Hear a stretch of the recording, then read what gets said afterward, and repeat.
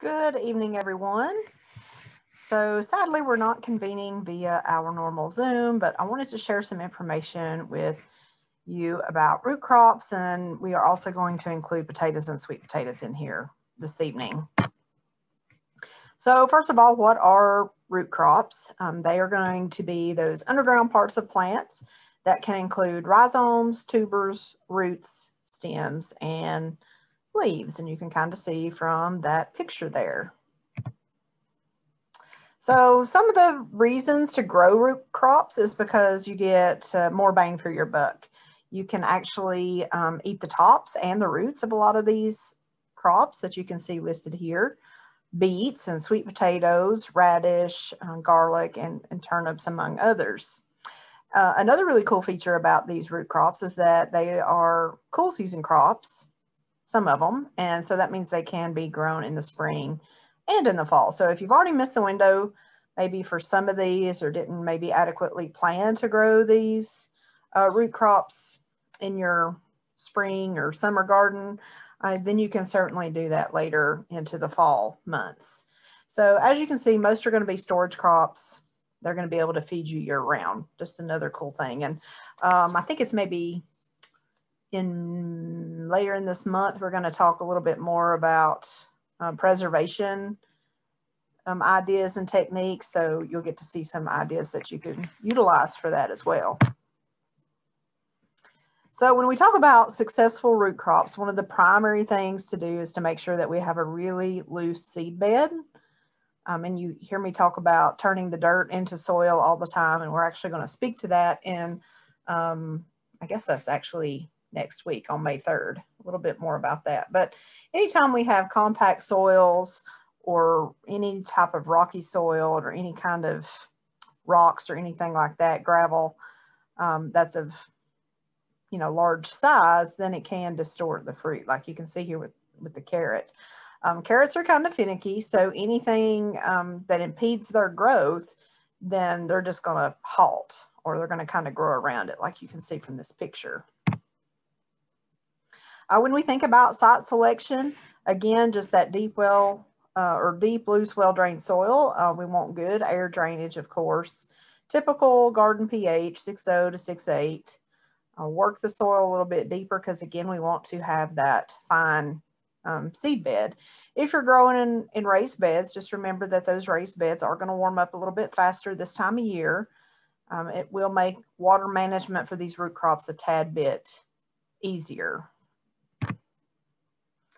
Think about site selection again, that south-facing slope. We're going to add about 10 to 15 degrees of warmth in the wintertime. So it's going to be warmer this time of year, which is pretty cool.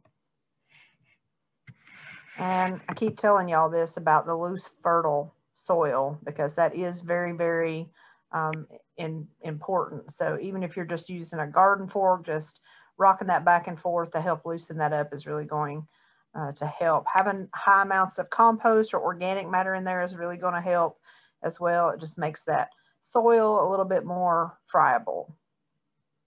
If you have had trouble with specific pests like flea beetles in the past, you can utilize one of those floating row covers, and we'll talk more about those here in a few minutes. And that's actually going to help keep the temperatures a little bit more stable for faster germination and growth, as well as protecting from pests.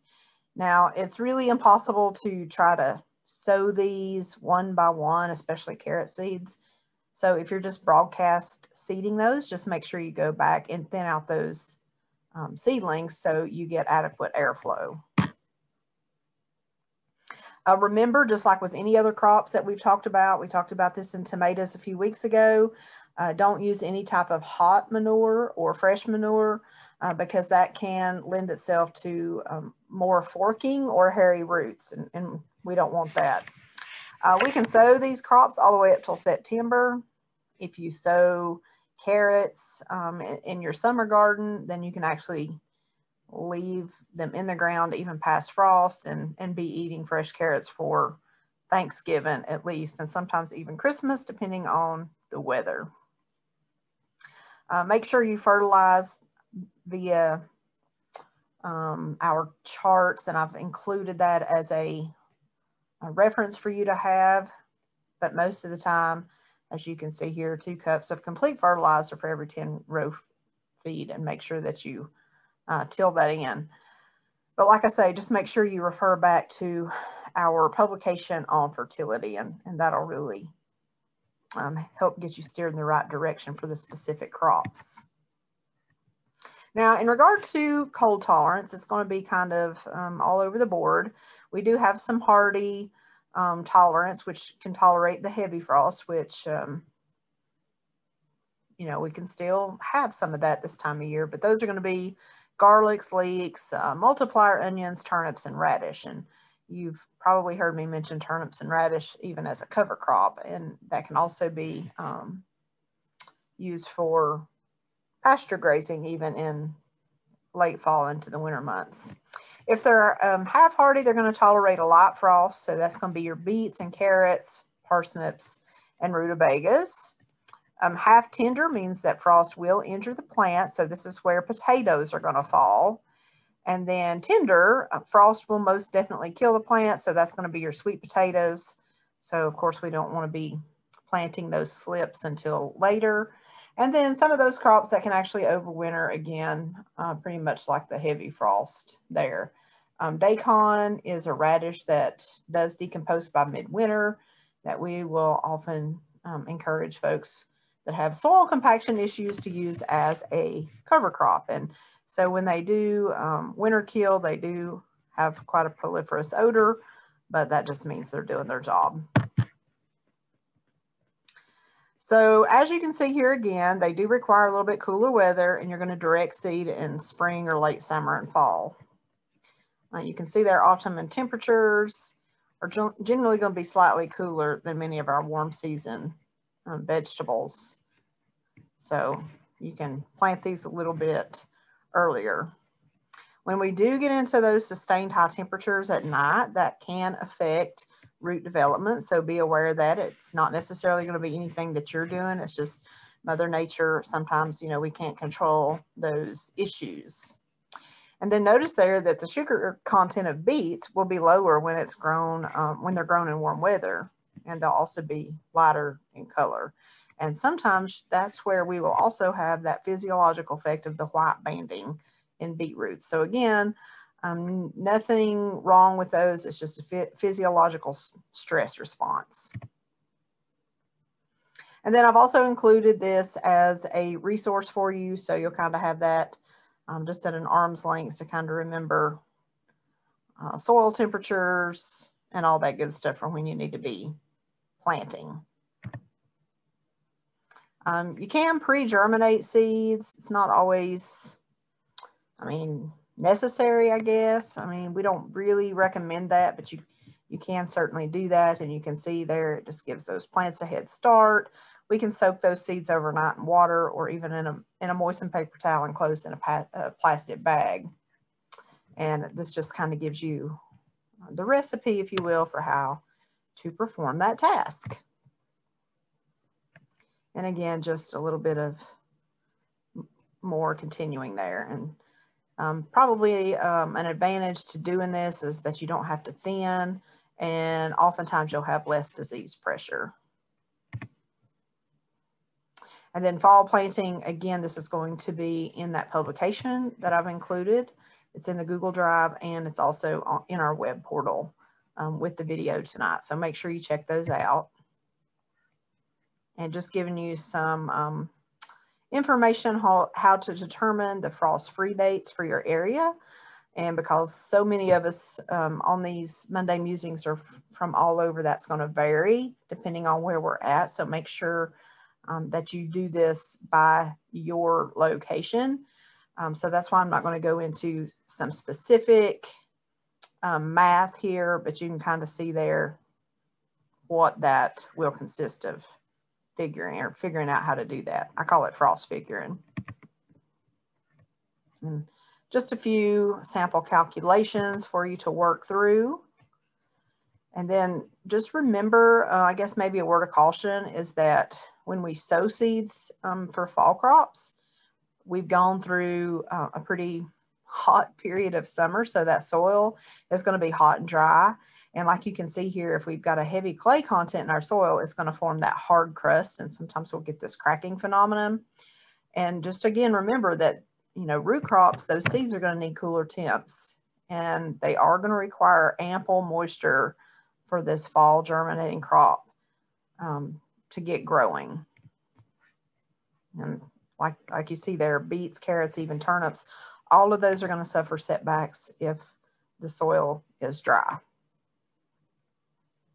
When you do plant these seeds in the summertime, it's always a good idea to go ahead and pre-water the soil before sowing after you've worked up that fine seed bed, and then sow those seeds later in the afternoon, and germination will actually begin overnight, especially radishes. You know, those are up and growing within a couple of days. This time of year in the spring, you can plant those seeds a little bit deeper. If you are in a raised bed or even planting in containers, then you can cover the seeds with potting soil or vermiculite. You can even do that in ground if you want to, but just make sure that you keep that soil cool and moist. We want to cover that seeded area with some type of light mulch. You hear me speak to the advantages of mulch quite frequently in our classes, so also going to be very beneficial for our root crops. But you know, remember, it needs to be light mulch, because we want those to be able to penetrate the soil and come on up.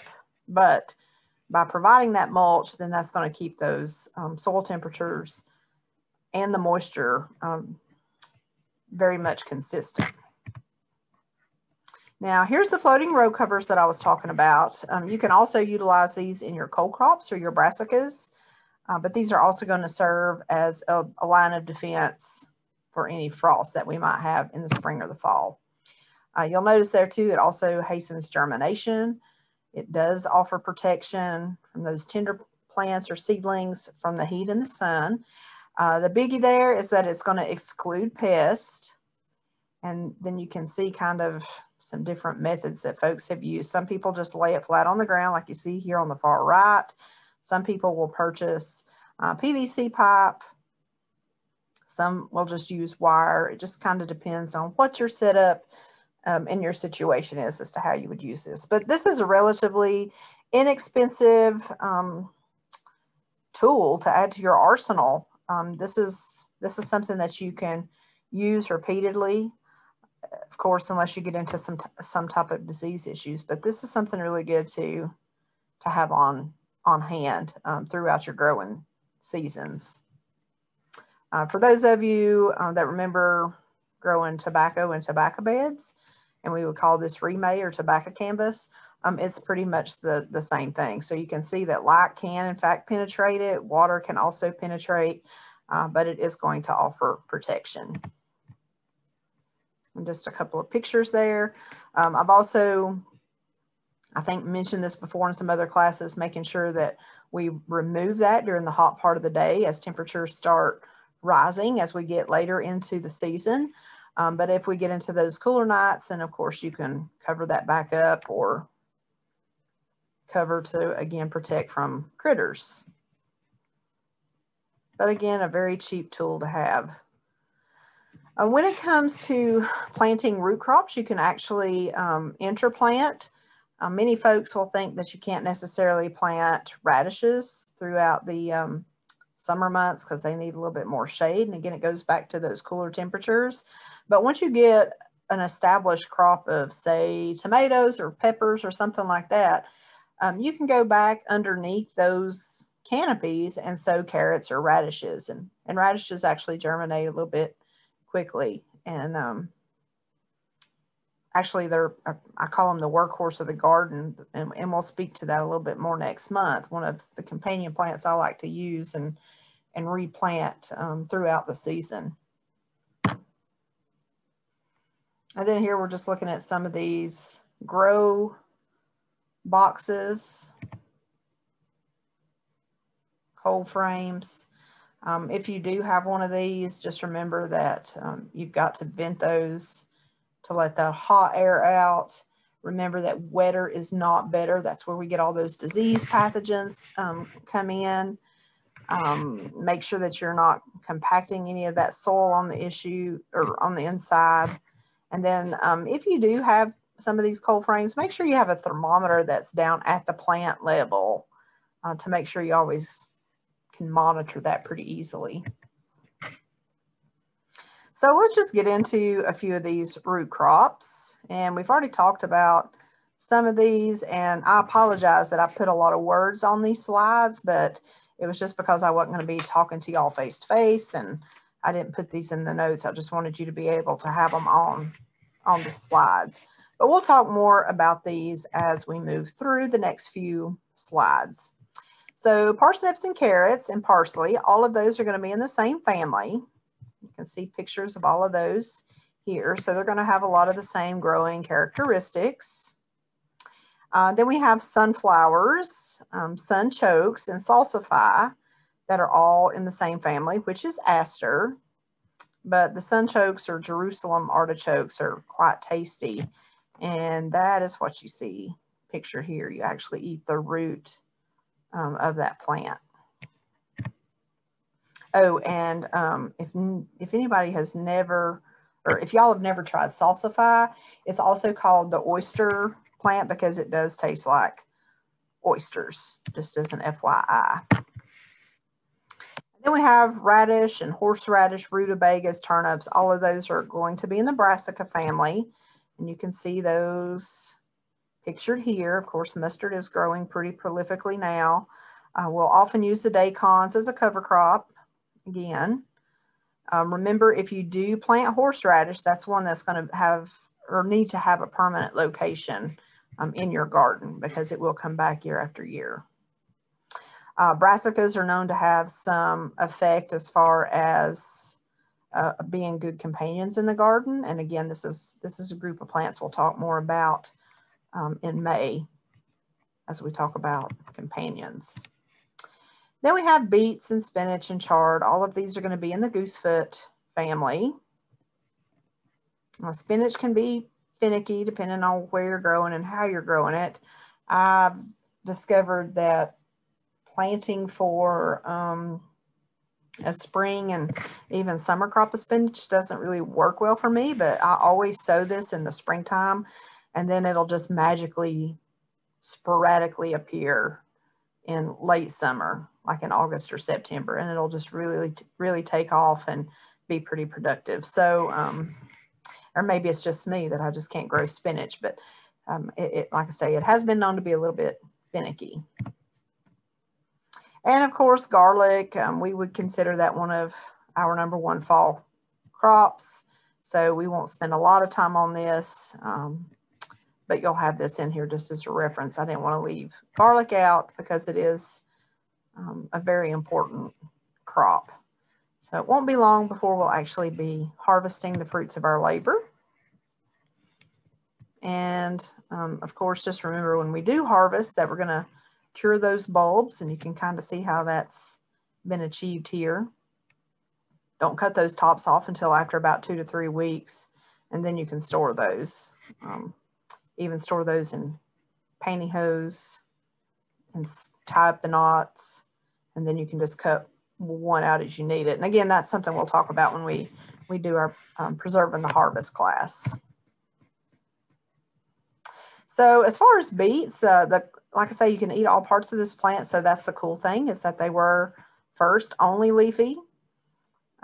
That plant is now known as Swiss chard. So beets have actually been around a long time. They actually came from Germany, came here in 1806. Grow beets full speed, but remember that lack of moisture is going to cause them to be almost woody. So they'll be kind of stringy and tough. But one of the biggest problems growing beets is that folks will tend to overplant and underthin. So thinning for beets is going to be really critical to get that good size and shape of the beet root, unless you're just specifically growing for the greens. But lots of different colors now of beets that are on the market. And then in regards to carrots, again, they can take several months to mature. There's all kinds of varieties out there, y'all. So many different kinds. The cool thing about carrots is that they came to America with the settlers, and the Indians just discovered that they love carrots. So they started cultivating those pretty quickly. You can pretty well mistreat carrots, and that's okay. They'll just keep on thriving because they're very adaptable, very tolerant, no matter what the weather conditions are through the summer. Again, just remember the whole thing about fresh manure. We don't want any kind of hot compost to be added because it can make them stringy and tough. Lots of different kinds of carrots. Parsnips are going to be very much grown like carrots. You can leave those in the ground throughout the wintertime too. Notice that they actually need that cold weather to convert their starches to sugar, and that's where they get that sweet nutty flavor from. So parsnips are kind of cool because you can store those. Heaving is that phenomena when we get frost or freezes in the ground, freezes and thaws. So that's what's happening. They can tolerate that heaving in the ground, but after you harvest them, they're not going to appreciate that too well. And you can see they're usually kind of underutilized, but again, cooking these like carrots is a really good way to do these. The turnip and the rutabaga. The rutabaga is actually a cross between a turnip and a cabbage, so you're still going to get that that same flavor. They are going to be similar enough to be interchangeable in most recipes. When you cook, the flesh of turnip turns from white to almost translucent, but the rutabaga will actually turn like this bright, vivid yellow orange. Rutabagas are also going to be a little bit rougher in texture and have that tougher skin, and also a little bit bigger and more firm than turnips. And if you don't like the bitterness or the taste of turnips, you might like rutabagas because they're a little bit sweeter in flavor. Radishes are going to be a great beginner crop because they do germinate so quickly.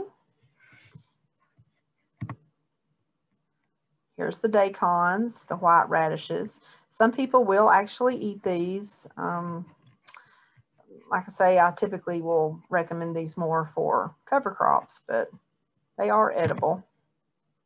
And then celeriac. This is also known as the celery root. So if you have a wet space in your garden, this will really take off and flourish for you. It does have a really nice soft celery flavor, and you can eat it raw or cooked, and then even the greens are edible with that celery flavor as well. And then onions, we got this wide range of onions. First of all, they're the second most important crop worldwide after tomatoes. So I just kind of threw that in as your did you know fact for the week. But you can grow onions, you can grow the tops in cool weather. They're going to form those bulbs during the warm weather. They're short day and long day varieties. It's just kind of depending on the day length of what kind that you actually grow. They're going to be heavy feeders. Remember that. As far as Northeast Tennessee, the short day are going to be the most popular that are going to be grown here. The yellow Bermuda onions are going to be famous anywhere in the South. But if you start these in the fall, you're going to get a little bit better bulb formation. And onion sets are going to be a little bit more reliable, just as an FYI when you're getting started with onions. So sometimes we'll get the question, what is a green onion? Well, any onion can be used as a green onion. It's just all about how you harvest. So a green onion is when you actually harvest that bulb when it's small. And this, of course, can be grown from those sets that you plant in your garden. And the commercial green onion variety is always going to be a white onion. Now, remember that bunching onions don't produce bulbs. They're going to form new shoots throughout the growing season, and it's pretty prolific. And they can be very winter hardy. They'll continue to produce throughout the season. And then those shoots are going to have a crisp and mild taste early season, but the later we get, they're going to be really pungent and everybody around you is going to know you've had the bunching onions. Notice there at the bottom that scallions are actually going to be referred to several different kinds of onions, but usually they're going to be applied to the non-bulbing types like those bunching onions. And of course, chefs are going to prefer scallions over green onions because they are going to have that more delicate flavor, unless of course it's later into the season.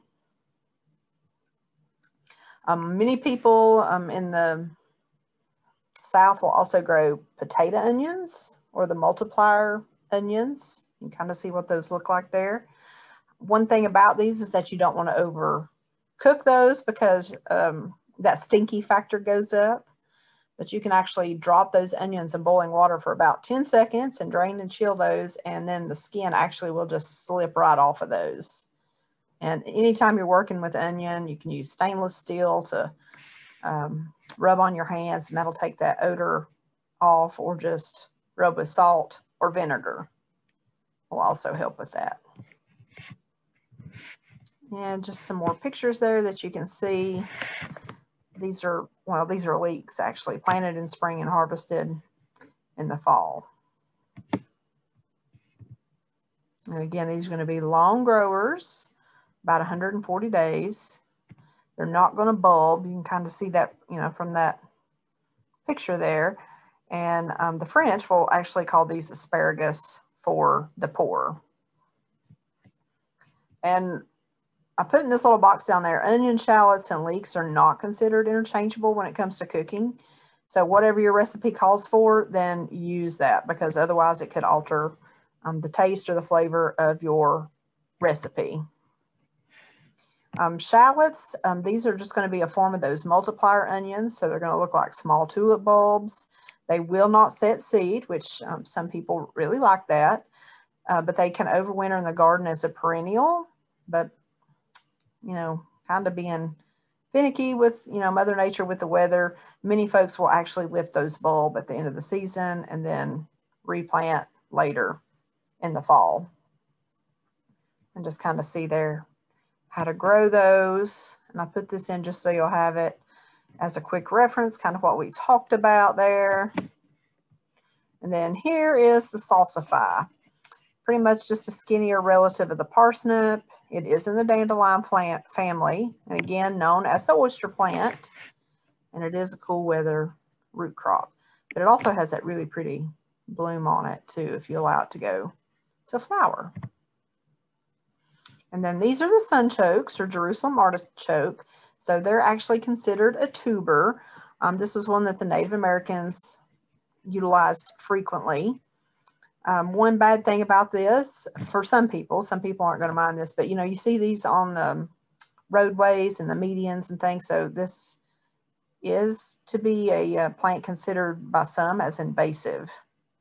If you like that crunch in stir fries with water chestnut, they're going to have pretty much that same texture and flavor. If you're deliberately planting these, then plant them in the springtime. Just a few notes on pests. Radishes will incur flea beetles, but they can serve as a trap crop for flea beetles for you as well. All summer long. If you have other cole crops growing, plant places or plant radishes places in your garden, and that again can kind of serve as a trap crop for them. They'll go to those radishes, but they'll leave some of your other crops alone. Now, if you're really wanting to eat, the radishes, then that's where like the row cover would come in handy. Carrots, of course, the carrot flies, and then lettuces, the slugs love them. So, you can put out little beer cups for the slugs to drown in, or even using dye pail would be something you could scatter. Those granules you could scatter around the perimeter of your lettuce beds. So I did put a few companions in here, but again, we'll talk more about this in a few weeks. But onions, leeks, and herbs, such as rosemary, wormwood, and sage, are actually going to act as repellents to the carrot fly. Beets, they're going to grow very well near bush beans, so think blue lake beans, onions, and kohlrabi, but they don't like pole beans, so be very careful with that. Lettuce and brassicas are also going to be good companions for beets. Lettuce, you can actually interplant that with strawberries. You can grow this between your cucumber plants and carrots, but especially like in between your cucumbers. As the cucumbers start getting a canopy on them, you can go back and sow lettuce in between and be harvesting lettuce even up into the summer, because that will shade that out and keep it producing. Keep lettuce away from cabbage though, because it is a deterrent to the growth and flavor of lettuce, just as an FYI. And then as far as onions and all members of the cabbage family, they're going to get along pretty good together. So beets, strawberries, tomatoes, lettuce, summer savory, and even chamomile are going to do well. Onions don't like peas and beans though, so keep those separate in the garden. Ornamental relatives of the onion can serve as a protective companion for roses. But you see there, onion maggots can travel from plant to plant when you set those in a row. So don't plant them all in a row, kind of scatter them throughout your garden, and it kind of alleviates some of that problem. So you know what I'm going to say next. That's why that garden journal is so important. Keep all of this written down, because you may not know if the onion maggot is an issue that you have. But if you do incur that issue, then you'll know next year kind of to intersperse your plants throughout your garden. And you heard me refer to the workhorse radishes. They can help protect squashes from squash borers. They can deter against cucumber beetles and rust flies. Now, I will tell you, cucumber beetles are one of the worst issues I have. I plant radishes just all summer long, and I don't know if I'm really getting any effect with the cucumber beetles, but you know, we have had pretty high populations of these the last couple of years. So I just want you to know, I do think that they're a workhorse in the garden, but I don't know about those cucumber beetles, y'all. Chervil and nasturtium, they can actually improve the radish growth and flavor, makes them a little bit sweeter. You can plant radishes around corn and just let the radishes go to seed, and that helps fight the corn borers. Snowbell radishes are a favorite of flea beetles. So when I was talking about planting a trap crop, then this is one that they're going to prefer. And you can plant like your cherry bell, snowbell. Flea beetles will typically go to the snowbell first. If you have spinach and have leaf miners as a problem, then they can lure those leaf miners away. Excuse me. And then as far as hyssop, cabbage, cauliflower, any of the brassicas, maybe kind of keep radishes away from those. And then the other cool thing is that radishes are a good indicator of calcium levels in the soil. So if radish grows and only produces a really stringy root, then you know you need calcium. And remember, calcium is one of those issues that can affect some of our other summer veggie crops, as far as blossom end rot, which we know that that's also water fluctuations in the soil as well. But calcium, you know, can affect that. So if you start seeing this issue early on with some of your radishes, then adding calcium to your soil would be really good. And it's going to promote the health of your other veggies as you move through the summer. Okay, so we'll talk a little bit more just about potatoes here. It's kind of cool. I put all this on here for your reference in regard to the historical information, because it is considered an ancient veggie. It was first cultivated by the Incas in Peru. They are still considered a cool season crop, even though they're just moderately frost hardy, but they grow really fast. And basically they're just a thickened stem. So notice here, a potato plant doesn't produce new potatoes right off the seed potato that you plant. It actually sends up a shoot that becomes the green plant above the ground. And as that plant grows, it produces runners. And that's where the new potatoes develop on this plant. So you can kind of see this schematic here of how that's working. So basically that seed potato that you plant, it dissolves in the soil because it's actually providing the food and nutrition for this developing plant. So that's why we do plant potatoes in a deep hole, or trench those potatoes in a furrow. It's not a root, it's a tuber. So that's just an underground storage system, very nutrient dense. Again, they can withstand a light frost. If we do have compaction as an issue, then we're going to get those misshapen tubers. So just remember that. If you do have a really heavy clay soil, of course, amending that with organic material in the fall to get you ready for spring will be very beneficial and time saving for you in the long run. Notice here that we don't want to add lime or manure because that's going to raise our soil pH. And when we raise the soil pH for potatoes, then that increases the occurrence of scab. So if you were in class last week, then I showed you some pictures of scab. And I told you they're still edible. It's just a physiological response. Well, this is why. It's just that soil pH and high nitrogen is going to cause that. As far as crop rotation, plant potatoes where you previously had legumes. And just as an FYI, even though we don't necessarily grow potatoes the same as we do tomatoes, peppers, and eggplants, they're all in the nightshade or solanaceous family. I'm sure most of you know this, but potatoes are going to form those tubers about 4 to 6 inches below the soil surface. And then when those stems actually reach about 8 inches, you're going to pull that soil up around the plant and you're going to cover that lower portion of the stem. And what that's going to do is force new potatoes to grow above those seed potatoes that you planted in the furrow. And then you'll just repeat this process every couple of weeks. Make sure that you keep those potatoes covered because we can get some green like you see here. And that's just when those potatoes are going to be exposed to sunlight. So that's another reason pulling that soil up is going to be so critical. When tubers form, it's actually going to be when those soil temps are about 60 to 70 degrees consistently. When we get to temperatures about 80 degrees or a little bit higher, then that's when tuber formation stops. If you mulch, you are reducing soil temperature, but a 6-inch layer of straw is going to keep the soil temps 10 degrees lower. And then again, make sure you're always rotating your crops. Potatoes are going to be drought sensitive, so you want to keep those consistently moist, especially as they flower and then right after flowering, because this is when the tubers are actually setting. Now, going back to this mulch or this 6-inch layer of straw, many people will actually plant a living mulch or a green manure.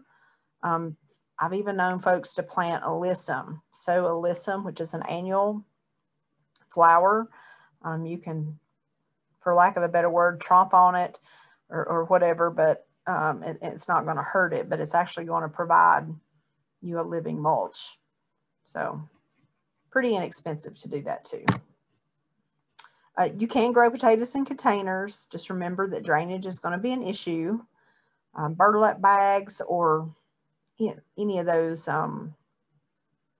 grocery totes.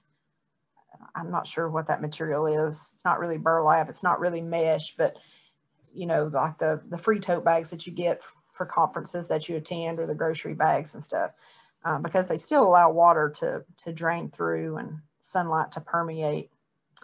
Garbage cans, even bathtubs and laundry baskets, and even with the holes in them, they will produce potatoes. Now, you're not going to get the size of potatoes that you would in ground, but you're going to have baby potatoes to eat on throughout the season. Notice here that you just keep filling your container with soil as that plant continues to grow. Many people have started utilizing the tire method, and you kind of see how they've just stacked them up. They'll plant the seed in this bottom tire, and then they'll just keep putting a tire on and filling it with soil as that plant grows. And I have put the recipe, if you will, for how to create a potato tire. I can't talk tonight. A potato tire system, so you can just follow this step by step. You can use straw instead of soil. I wasn't a believer in this initially, but I've done this a couple of times and it really does work, y'all. So you can use the hay bale. You can create something out of panels like you see here. Again, the laundry baskets or trash cans, any kind of tote. Again, if you're using a tote, just make sure you have drainage. But again, you've just got, you've got step by step here how to do that. The cool thing about utilizing straw is that you don't have to dig. The other, I guess, maybe advantage, or even some people would see it as a con, is that you're having to continually place straw, but it does break down pretty quickly. And then chitting. I like to use that word because everybody thinks I'm saying something else, haha.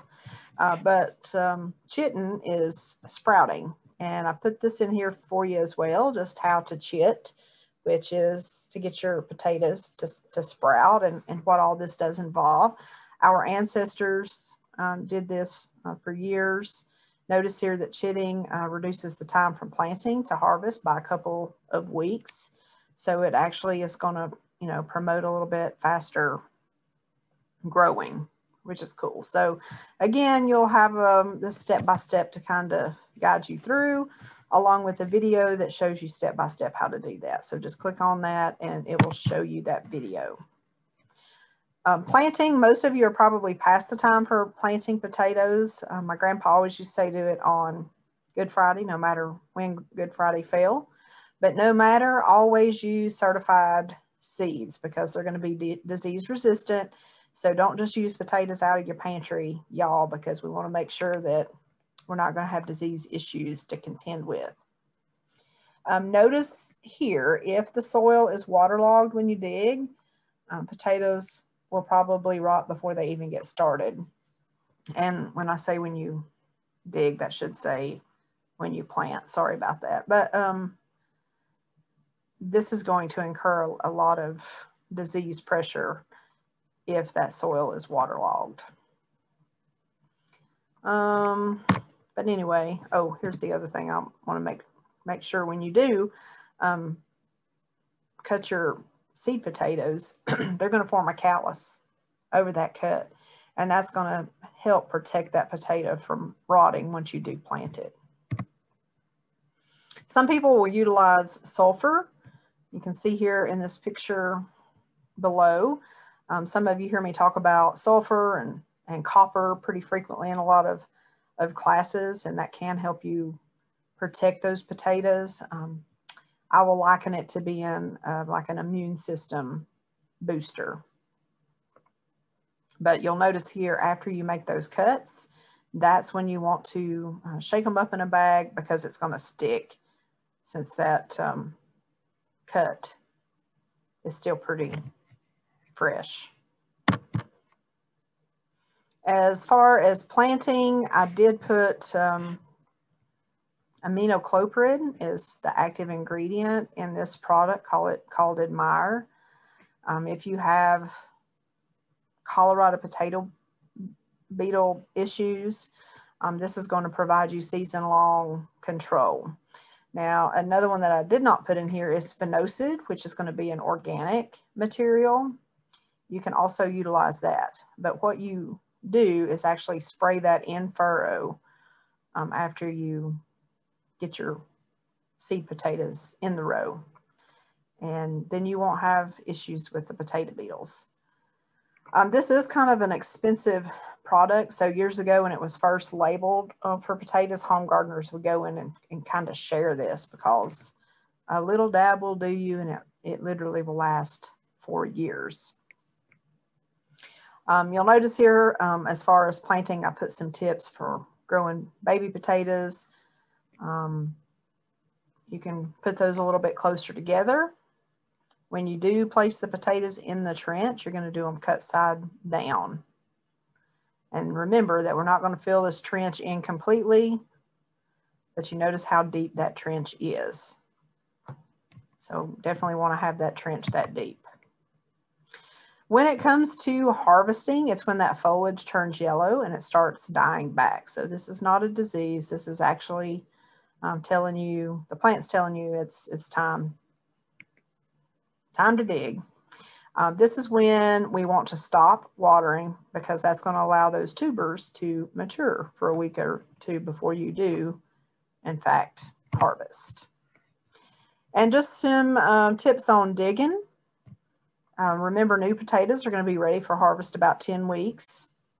That's usually going to be in early July, which is pretty cool. You can have potatoes all season long, but all this is pretty much common sense. Just make sure that when you do dig potatoes and store those, don't store with apples, because ethylene gas will cause your potatoes to spoil. And then don't ever wash those. So when you do dig, don't wash them. Do that right before you use them. So we talked about scab last week, too much organic matter, wet conditions, and then high nitrogen is all going to contribute to this likelihood.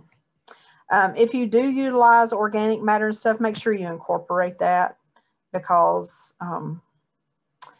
that's where this occurrence is going to come from, if it's actually touching those high amounts of organic matter. We don't want it contacting those newly forming potatoes. Leaf hoppers, I talked about this one last week just very briefly. This is the insect that vectors bacterial scorch in oak trees. So we have many different kinds of leaf hoppers. But anytime we see this curling damage, we'll usually think of one of two things. It's either 2,4-D injury or leaf hoppers. Flea beetles, you're going to get a lot of this speckling on the leaf, but oftentimes you're going to see the little flea beetles, and they're little black beetles, and they jump just like fleas. And you can kind of see here those little white streaks.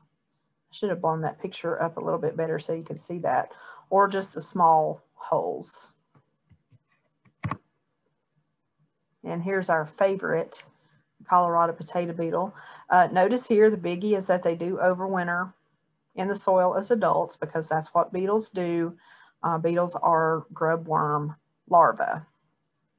I put a handout in there for control, but I kind of like this little picture I put in here. Just try to kill me, because they will. They'll just stand up and laugh at you if you don't get something in the furrow at planting. A lot of resistance is built up to this with this insect over the last 30 or 40 years.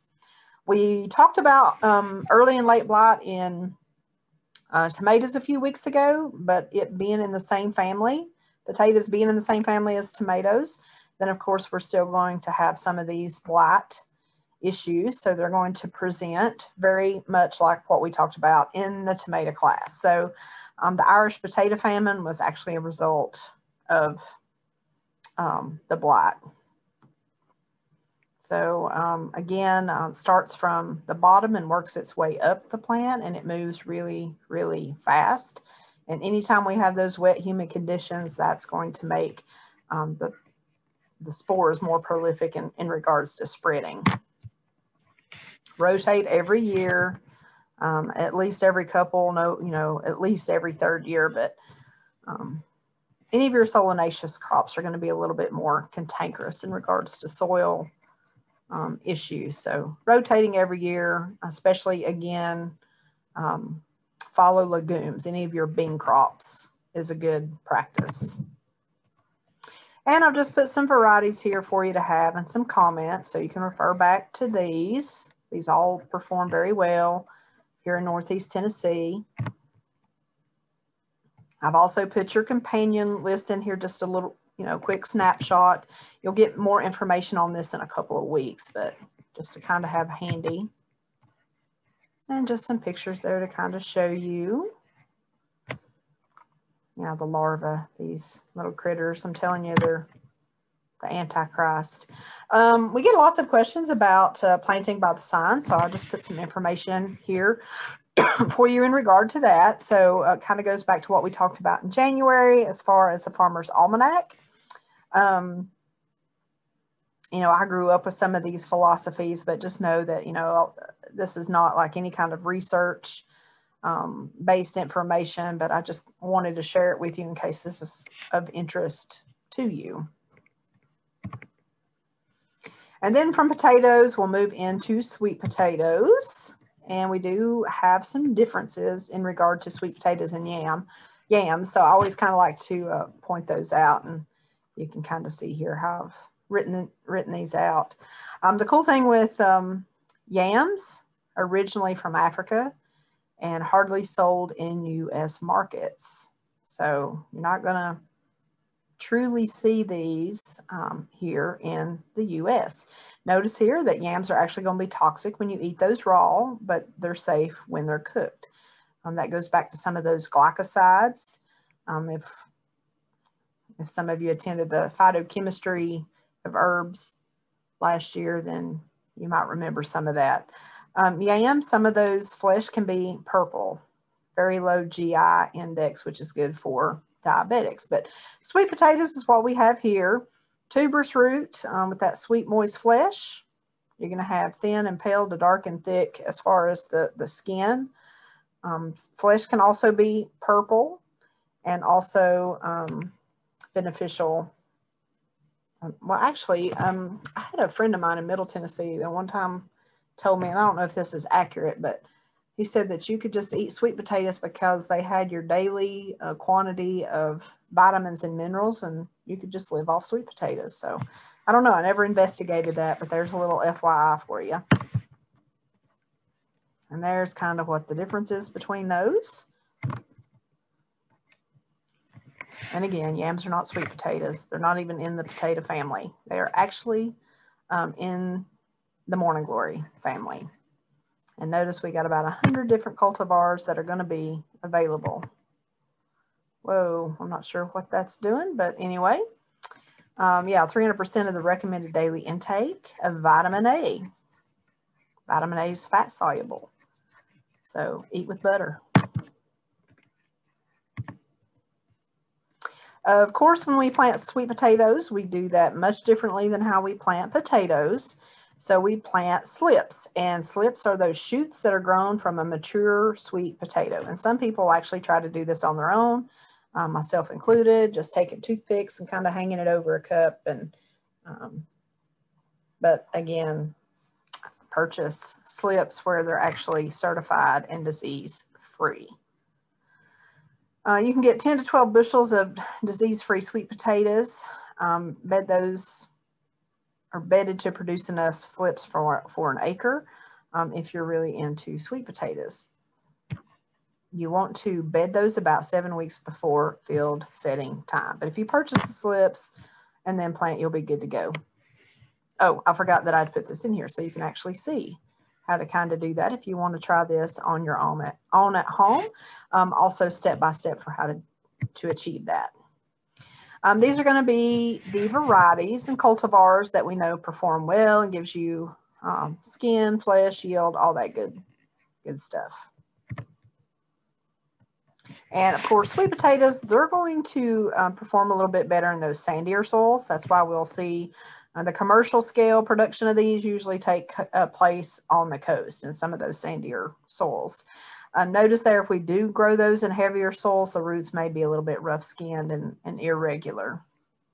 Again, don't have high organic matter. So this is completely opposite of what I usually talk to y'all about, especially for fruit crops. But sweet potatoes, we don't want that high organic matter. And remember to rotate as well. And make sure that you're planting these after any threat of frost. Oh, and you can plant these using like a tobacco setter if you're planting a lot. I have friends that plant a lot of sweet potatoes, even though they just have a little garden. They'll do a lot of sweet potatoes. Again, a fine seed bed by tilling is going to be probably one of the best things to do before you plant those slips, and then make sure that you're watering well. Don't let those dry out.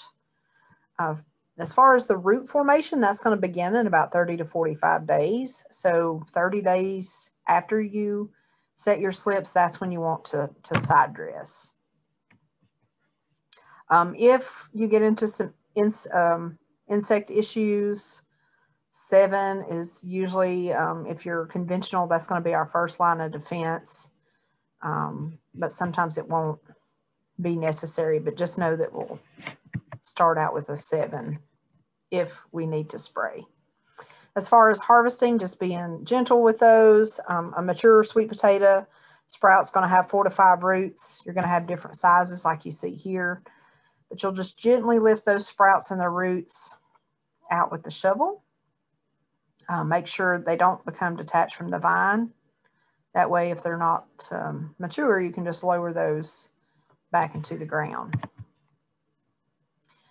Don't leave those sweet potatoes exposed to direct sunlight for more than 30 minutes when you do harvest, because they'll sun scald.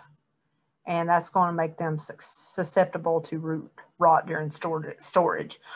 They're going to bruise really easily, so you want to handle these pretty cautiously. We want these to be able to store for a longer period of time. So kind of in tandem with that, curing is really going to be necessary, because that's going to improve flavor and texture. And anything that we might have damaged on that plant during harvest, that actually allows that plant to heal.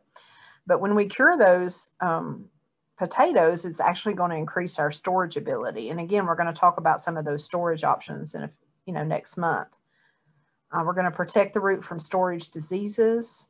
It's just going to increase that post-storage lifetime. You'll notice there that should be 85 degrees, not 850 degrees, just FYI. But a relative humidity of about 80 to 90%. So after you get those sweet potatoes cured, you can store for 4 to 7 months. Just make sure that it's well ventilated. And you're going to clean by brushing or washing. And then sometimes if you've purchased sweet potatoes, you'll notice that they've been waxed. But of course, that's probably something I wouldn't recommend for us as home gardeners. But if you ever see that, sometimes commercial growers will do that. Don't store sweet potatoes in the refrigerator, because you'll get a hard center and they just won't taste good. So again, well ventilated, cool, dry container. Store those in a basement or a root cellar. You don't want any kind of strong heat source, and you can store for about 2 weeks if you store those properly. If you like okra, plant okra next to your sweet potato. They're mutually beneficial to one another. Oh, wow. I didn't even realize that I was right at the end. Okay, so that was a really quick synopsis of our root crops with a little bit of a focus on potatoes and sweet potatoes. So you are getting publications on all 3 of those, as well as a couple of additional publications in regard to fertility, planting dates, with the soil temperatures and that kind of thing as well. So I hope this has helped. If you have any questions at all, don't hesitate to reach out. You see my email there. You should be able to just click on it in the PowerPoint presentation. I mean, in the notes and the slides that I'm sending you to. Or you can go to our Ask Us portal as always, and those links are going to be included in your email. So I hope that all of you have a fantastic week, and I hope you're considering growing some of these root crops, especially some of those odd ones. Salsify, y'all, you really got to try that one. And try parsnips. They're really all good mixed together, all the root crops mixed together and roasted in the oven. So very tasty, especially if you add celeriac to those as well. You get that instant boost of flavor. But anyway, I will see y'all next week on May 3rd. And I can't remember what our topic is right off, but oh yeah, soil, summer soils. And that's when we're talking about the 3 C's: cover crops, companions, and composting. So we're going to do a really quick snapshot of all of those just to get you growing well as springtime planting nears. So have a great week, y'all, and I'll see you next week.